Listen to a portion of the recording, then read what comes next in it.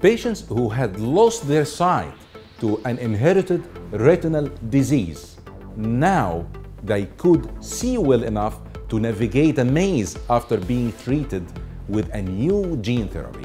This is according to research presented in AAO 2017 in the annual meeting of American Academy of Ophthalmology.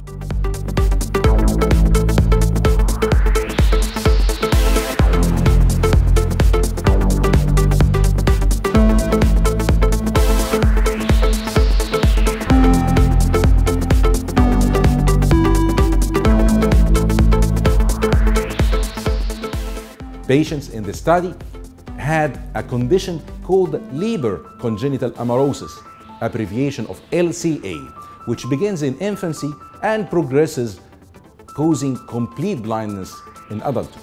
This new first-of-kind gene therapy is currently under review of U.S. Food Drug Administration for potential approval this year.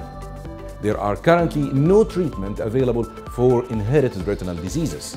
Data from the first randomized controlled study showed 27 out of 29, which means 93% experienced meaningful improvement of their vision, enough that they could navigate a maze in low to moderate light.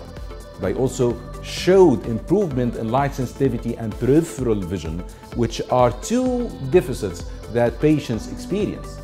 Approval could open the door for other gene therapies that could eventually treat more than 225 genetic mutations known to cause blindness. It could be applied to retinitis pigmentosa, which is another inherited retinal disease caused by defective gene. Or in the future, gene therapy could possibly provide key proteins needed to restore vision in more common diseases such as ARMD, age-related macular degeneration. Leber congenital Amarosis, LCA, is a rare disease affecting 1 in 80,000 individuals, caused by about 19 different genes. The treatment, called VOR-T gene, involves genetically modified version of a harmless virus. The virus is modified to carry healthy version of the gene into the retina. Physicians inject billions modified viruses into both patients' eyes, and the treatment does not restore normal vision. It does, however, allow patients to see shapes and light, allowing them to get around without cane or a guide dog. More than 200 patients with LCA have participated in the gene therapy since 2007.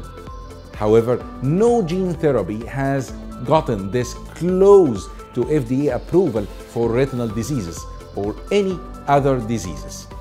In October, an advisory committee to FDA endorsed the treatment, and the FDA is not obliged to follow the recommendations of the advisory committee, but usually does.